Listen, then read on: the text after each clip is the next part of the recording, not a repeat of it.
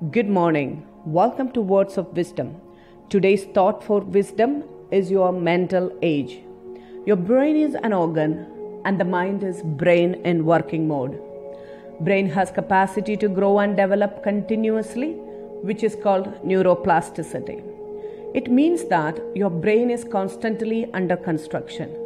You only get older by age in your physical body. Your mental body is constantly generating new neural connections as you use it.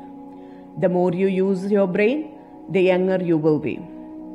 If you do not use your brain, then your brain gets aged as your brain cells die every day without any new cells being created. An 80-year-old man can have a brain age of 18 years old if he continuously uses his brain by doing thinking, analyzing, problem solving, facing challenges and using his memory. That means he functions without much assistance of artificial intelligence. Mind is where processing of information happens.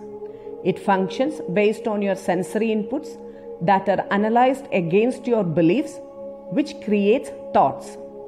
Thoughts are turned into your action. Therefore, to have a well-functioning mind, you need lots of experiences. You should confidently go through the life experiences and form a robust belief system. You are all about your belief.